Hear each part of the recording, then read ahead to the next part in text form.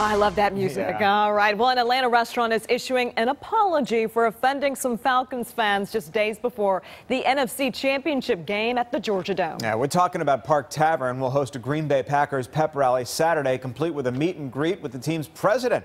But Fox 5's Claire Sims reports now many Falcons fans feel betrayed by the longtime Atlanta venue. That's a terrible idea. It's a travesty, it's a sham, it's a mockery, it's tramshamockery. Shock and disappointment from longtime Falcons fans after Park Tavern announces on Twitter that it will host a pep rally for the Green Bay Packers Saturday, just one day before the team faces off with the Falcons in the NFC Championship. The restaurant's website announces appearances by the Packers team president and CEO, along with former players. They should keep all the Green Bay people downtown by the Dome, just so we can kind of have our moment.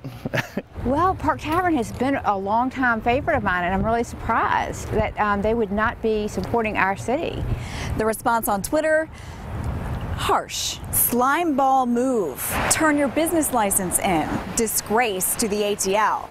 Even Matt Ryan's wife tweeted her displeasure with an emoji. But some here in Piedmont Park say it's just part of doing business. It's really, I mean, every team does it, you know, whether you're from New York, whether you're from New England, no matter what you do, teams do it all the time. Park Tavern issued a statement to Fox 5, reading in part, "While it was not our intent to offend any Falcons fans, we realize we did that with our choice to host this event and apologize."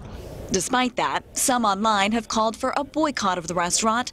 Others have gone to the review site Yelp to leave bad marks.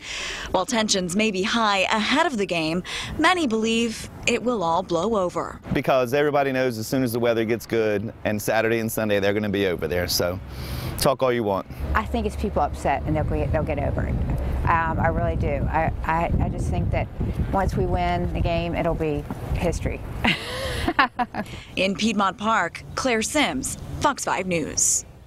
All right, of course, you can watch the game this Sunday right here on Fox 5. Coverage starts at noon, and kickoff, of course, is at 3:05. The winner goes on to play in Super Bowl 51 in Houston, Texas. That is February 5th here on Fox 5.